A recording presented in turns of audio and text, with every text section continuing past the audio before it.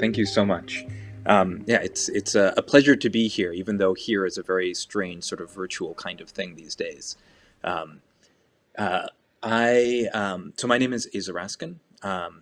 I am the co-founder for the Center for Humane Technology, as well as the co-founder for the Earth Species Project, and most recently Make Space Foundation. Um, Broadly, my work fits into sort of two buckets. Um, and The first is Center for Humane Technology, looking at the way that technology is impacting how we relate to ourselves, how we relate to each other, and how our societies work. Um, Most recently, in collaboration with Exposure Labs and Jeff Orlowski, put out the film The Social Dilemma, uh, which Netflix says in the first 28 days was watched by 38 million households, which means roughly 50 million people. And what it explores is the way that technology, and in particular our information intermediation technologies, the thing that sits in between us and how we know what's happening in the world, um, is affecting us all. And in particular, let's see, I'm just going to move this a little bit because it turns out watching myself in slight delay is remarkably distracting. And actually, that sort of reminds me of these tiny changes in the way that we relate to ourselves can have massive impacts. Zoom is a great example of this. If you were walking around and there was always a little mirror on the foreheads of everyone that you um, if that was the case, you couldn't help but stare at yourself in that little mirror, and it would distract you from everything you were saying. And that's of course exactly what Zoom does to us all. Imagine now being a teenager and being forced to watch yourself. What would that do to your ability to concentrate? We often talk about social media and these social sites as just networks, social networks, apps, and that really hides their true nature. These things are, in fact, immense digital habitats in which post COVID we are spending over half of our waking lives.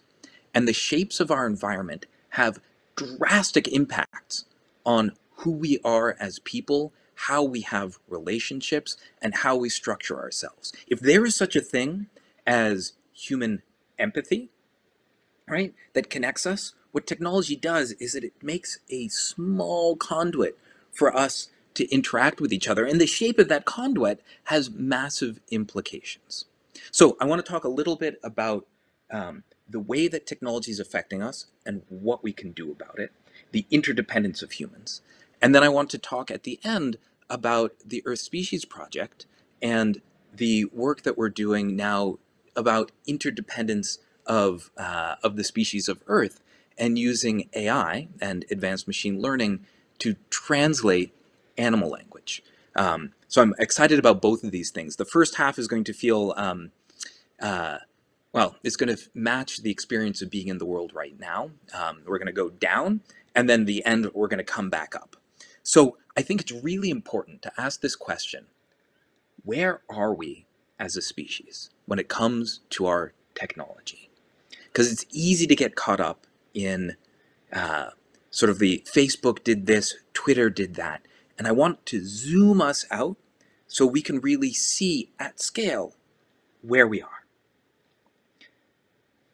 If you imagine a line, and this line up here is human strengths, and then this line up here is the power of technology to overwhelm us.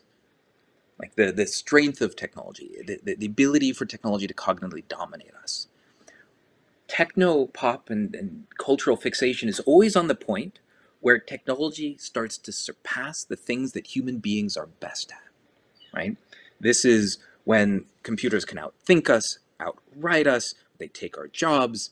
This is the singularity. And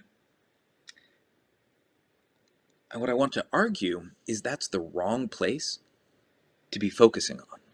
Because if up here is human strengths, then down here are human vulnerabilities or human weakness. And the thing to notice is that technology starts to surpass the things that we're weakest at, undermines our vulnerabilities, much before it overwhelms the things we're best at. And at some point, when enough of our vulnerabilities are undermined, we lose control. And what we call the singularity is actually the second singularity, and is sort of irrelevant because we're going to hit this point, the human limit singularity, first. And I think this is a big idea, and it's honestly hard for us as human beings to see this. It's in our blind spot because we do not like to admit that we have vulnerabilities, that there are certain things given to us by evolution that are limits to our abilities. So where are we on the spectrum? How close are we to this point of the human limit singularity? Well, we first started to feel our limits being overwhelmed with information overload, right? The inability to handle the intense amount of information that's coming in, right? There are certain clock rates, the ergonomics of the human mind, for how much information we can take in over time, for a unit amount of time. And when that gets overridden, we feel anxious, we feel lost, we feel like we're always behind, we feel like we should be working harder. We get that sense of like we read an article and we don't really remember all the things we just read, but we're left with that feeling of anxiety. So information overload was the first way we felt technology starting to dominate our cognitive abilities. Then what happened? Well, technology starts to find the soft animal underbelly of the human mind. And we felt this in the form of digital addiction or tech addiction. We're moving up that line, and it overwhelms our ability to self-regulate. In the US, more than 50% of kids say that they cannot get enough time with their parents because their parents are addicted to the thing. And it's important to note, it isn't just that technology is getting us to use it, addicting us. It's actually doing something much deeper. It's changing our values. These immense digital habitats, right, where Facebook, there are more people living in Facebook's habitat than there are in India and China combined. That these digital habitats, what we program into them, ends up being imprinted on our culture. So it isn't just enough to get us to use the technology. It's needing to get us to be addicted to needing attention itself, right? We live in an attention economy where it is our attention which is the most valuable resource.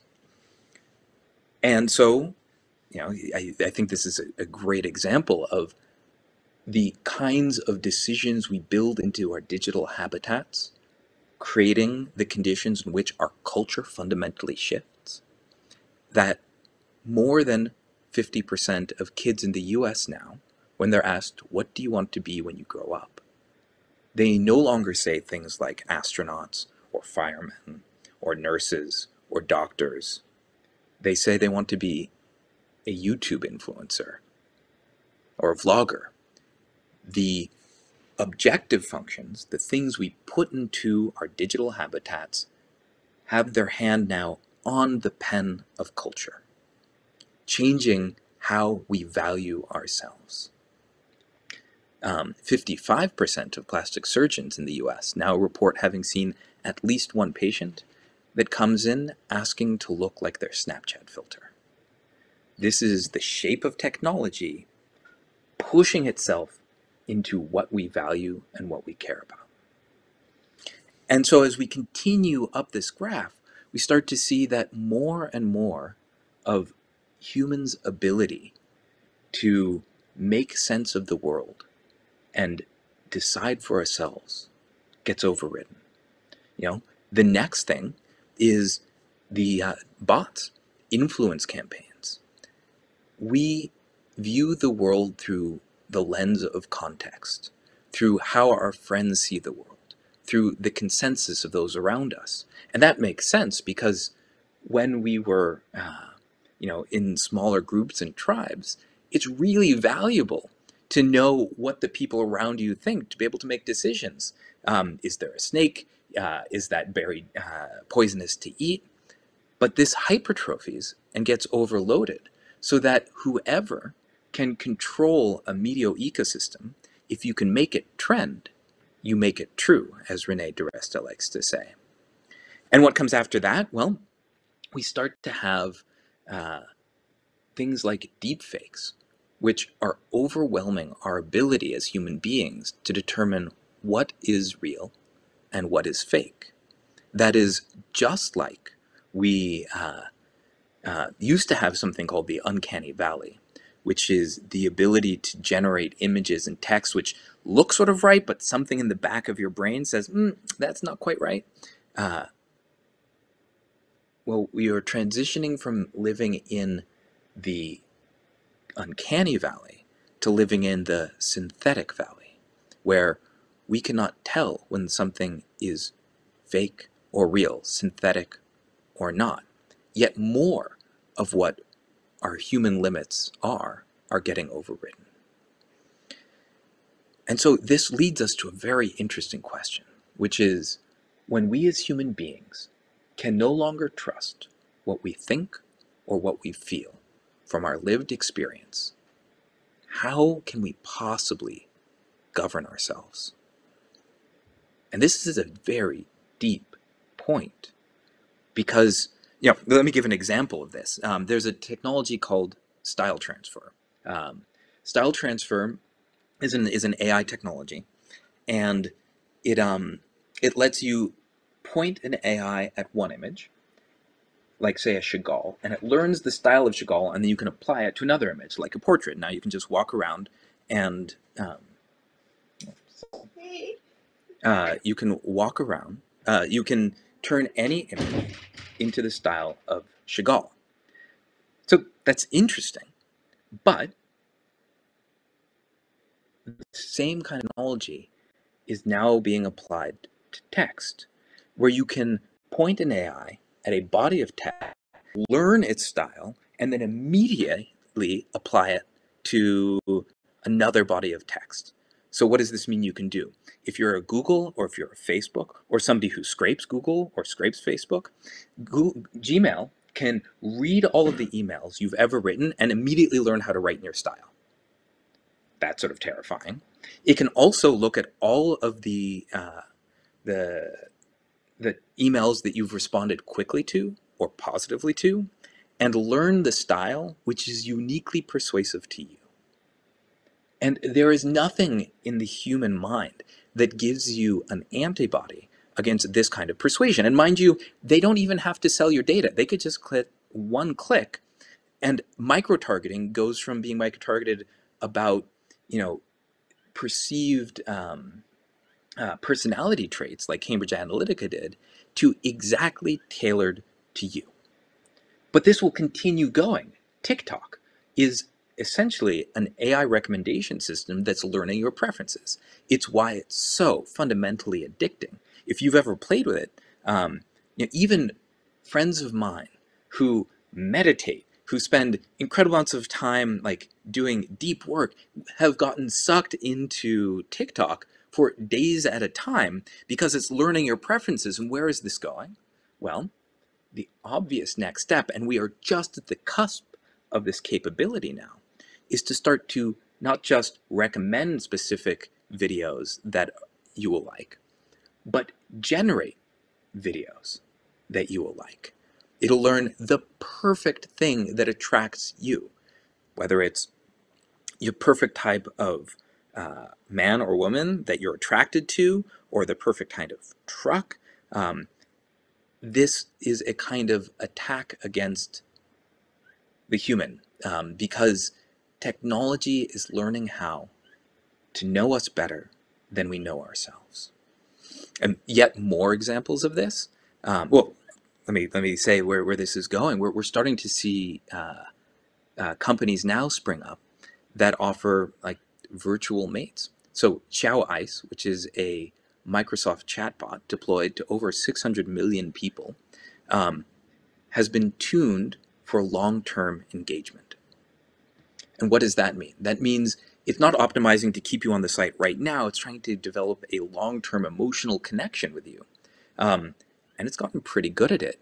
People will use it, and after around 6 weeks of use, because it's always available, knows all of you, is always kind, um, people start to, after 9 weeks, turn to these bots before they turn to their actual friends. Because human beings are messy, and these bots are not. Um, it's in fact 10% of the users of Xiao Ice say that they love their bot. They've said the phrase "I love you" to their bot. And now imagine as we start to generate the images of that person, videos of that person. Humans generally prefer the sweeter, easier thing. Our prefrontal cortex is all about letting us do the harder, more right thing. And technology, as it continues to cognitively dominate us, becomes better and better at sort of like spear fishing exactly the things that will capture us. There, when I think about virtual reality, there's sort of two ways of making virtual reality. One is that you make the virtual world more real. So that's things like VR and Oculus. We've sort of largely failed at that so far. It's just the experience isn't quite that good. We think that we are putting on these goggles so we can be somebody other than ourselves to escape, and then we're sort of disappointed when we discover that it's still us inside. But the other way is by making the real world more virtual. And that's exactly what's been happening. It's not so hard to beat the Turing test on Twitter, because Twitter takes all of that which is human and squishes it down into, 280 characters. So in order for us to get past this kind of dilemma, get past the sort of human limit singularity, we have to have a major philosophical change. And that philosophical change is that, hey, we are human beings, one creature among many, that has real limits just as we have real brilliance. And we need to design our technology to wrap around and protect us, because the world we're moving into, we do not have the appropriate antibodies for. And we will continue to design technology that filters us into little bubbles for engagement, and then have each person live in their own perfectly tailored micro-reality and create the super colliders that smashes those micro-realities together, because that's what creates maximum engagement. And that's sort of the point of the social dilemma, is where all of these things are going, is they destabilize our sense of what's real and what's not. And democracies fundamentally cannot stand when there is not a sense of shared reality. We cannot self-govern if there is no such thing as truth. And so I think we're going to have to see major changes across regulation, because the companies have shown they will not regulate themselves, around how we design, so that we acknowledge that humans are fundamentally limited as well as we are brilliant, so that we can protect them.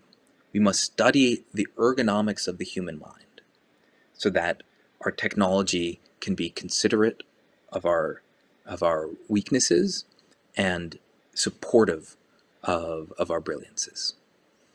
So that's sort of on one side, and hopefully that's not too terribly scary, but honestly it should be, so that we can like rediscover like the ways in which we can interact with each other. And on the other side, I want to talk a little bit about about Earth Species Project, which, as I said before, is like, it's easy for people to listen to the conversation we have about technology and be like, well, I guess they're just anti-technology. But technology is incredible, right? Like a paintbrush is technology. Um, a cello is technology. These are things that extend the parts of us which are most brilliant and let us express them into the world. Um, and in the very best way, technology can act almost like hyper empathy. It can let us understand the world at greater scope and more granularity than we ever have before. So the Earth Species Project, um, really, it got started in, the core of the idea started in 2013, uh, when I was listening to an NPR piece on gelato monkeys, which are these incredible monkeys with like huge patches on their chest, um, and manes, and they live in large groups of 1,000 to 2,000 fission fusion societies, and uh, the researcher came on and said that they had the largest vocabulary of any primate, and yet we have no idea what they're saying. And they're out there with like hand transcribers, hand recorders to try to figure it out. They're like, well, why don't we have, why don't we start using machine learning and massive microphone arrays? But the problem was, it was impossible to translate a language without having a Rosetta Stone, without first knowing what was being said. Um, and So every year we would check back in, 2014, 2015, was it now possible? And the answer was always no until 2017, when there were two papers that came out back to back, um, October 30th and 31st, that showed you could now translate between two human languages without any examples of how to translate, without a Rosetta Stone or without a dictionary. And the technique, I think, is beautiful as it is profound. You can ask an AI system to generate a shape that represents a language. So that is, um, imagine a galaxy, a cloud, where every point is a word. And the way the points are arranged is that words that mean similar things are near each other. And geometrically, the way they are arranged is that words that share relationships share geometric structure. So it's a little abstract. Let me give an example. King is to man as woman is to queen. So in this shape, king is the same distance and direction to man as woman is to queen. And that just means you can do arithmetic to do analogy. So king minus man is this sort of vector. You add it to woman, and it just equals the point, which is queen. It's pretty cool. First thing I tried when I got my hands on this data set was like a hipster minus authenticity plus conservative, and that just equal to electability. Or you can do like, okay, how about book minus tome? And tome is sort of the fancy word for book, and so that gives you, let's say, a direction and distance for pretentiousness, and you can just add that to smelly and it'll equal malodorous, or you add it to clever and it'll equal adroit. There's an old saying, which is a J.R. Firth saying, which is, you shall know a word by the company that it keeps. And essentially what these AI systems do is they're solving these massive sort of like logic puzzles to figure out which words relate to which other words and build a shape such that analogies take geometric form. So that's beautiful. It's cool. How does it help you translate? Well, this was the insight. You could take the shape, which is German, and the shape, which is Japanese, and you could rotate one shape on top of the other until they matched. And if you did that, the point, which is dog in Japanese, ends up overlaying and being the same point, which is dog in German. And I just think this is beautiful, because naively we would have all thought, I certainly thought, that the difference in history and in context, in culture between different languages and the way we see the world would be so different that you couldn't possibly just match shape to shape to do a translation. And yet the answer is you can. And not only Japanese and German, but Finnish and Turkish and Russian and Greek. Human languages seem to share a kind of fundamental universal shape. And especially in this time of deep division, I think that's something which is incredibly beautiful, because it shows that the ways that we see the world are so similar that the computer can discover these underlying patterns. And of course, the next question becomes, can we do this for animal language? If we collect 10,000 hours, 1,000 hours of dolphin or humpback whale or killer whale or orangutan or gelada monkey, can we build the shape? And the answer is, of course you can build the shape, but it takes a lot of work. Real data is is hard, it's noisy. And once you build that shape, does it fit anywhere into the human meaning shape? This is an unknown question. We don't know. Maybe there is enough similarity in the way that other conscious beings see the world that there will be an overlap, right? Like whales have dialects. They have cultures that pass down and are taught. They have family units. They need to eat. They need to reproduce. They have predators. There is a lot of their experience which is shared with our own. And maybe there's some kind of overlap. And that'll be deeply interesting to discover. Because then, if there is, you can start to build yourself a Rosetta Stone. But I'm not sure which is actually more interesting. Is it going to be more interesting that there is an overlap, or that there's a big portion of the way they communicate which isn't overlapped, where we can see structure that isn't directly translatable? And isn't that where deep wisdom may reside? In an experience of the world that we cannot directly translate but know is there and start to piece apart? I think it's exceptionally exciting. And I think this is where technology can bring us in the best possible world, is that as technology to know us better, it can serve us better. It can help us understand the world more deeply, right? Like deep learning and AI, in some sense, is the microscope times the telescope of our era, because it lets us see at much greater granularity and much broader scope than we've ever been able to see before. And what I'm hoping is that these technologies, instead of being used to sort of surround us and confuse us and to cognitively dominate us and undermine our weakness, that instead they can be used to change our own perspective of ourselves. That they can help us look into a mirror and see ourselves more clearly.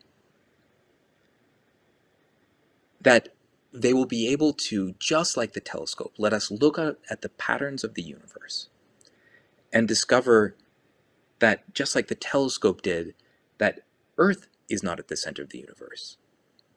That these tools will teach us that humanity is not at the center of the universe. And I think that change to human ego can have a profound effect on our perspective of ourselves. You know, I think about the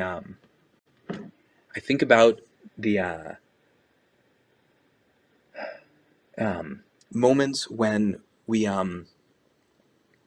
we've had huge shifts in culture, when we've really changed as a species. And two moments come to mind. One is Roger Payne and Katie Payne releasing Songs of the Humpback Whale, which was a LP, a record of whales singing. And it was the first time we as Western society had really heard the voices of the animals of the deep.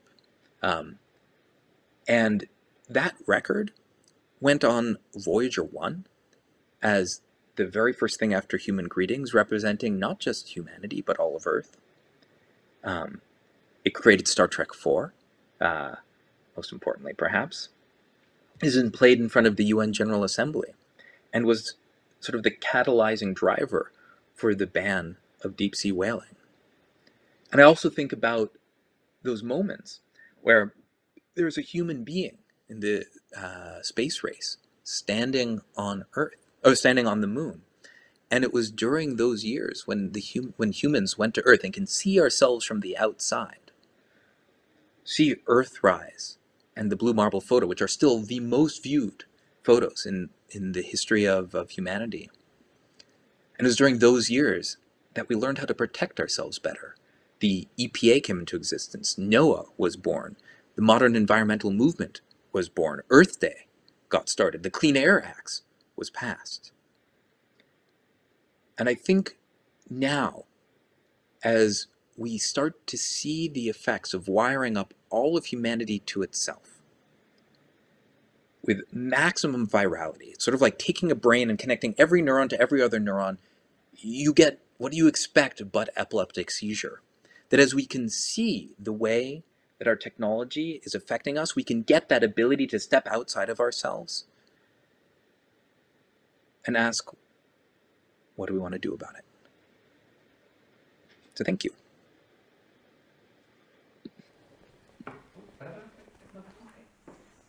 So thanks Aza, for this interesting presentation. I have two different questions. So the first one is about the future. It's how you foresee humanity in the future, and of course the relation we have with technology. I think it's I know it's quite difficult to talk about the future, especially nowadays. But how you foresee this future? How you foresee the relation we will have as a species with technology? Yeah, we are in the process of reverse engineering ourselves as a species.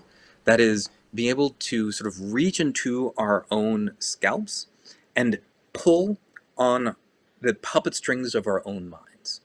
And if we do not figure out a way in which to do that with care, with protection, what is this kind of thing? You end up in a feedback loop, right? Where like a little bit of a change when you jerk your own strings ends up coming up with like a infinite sort of recursion.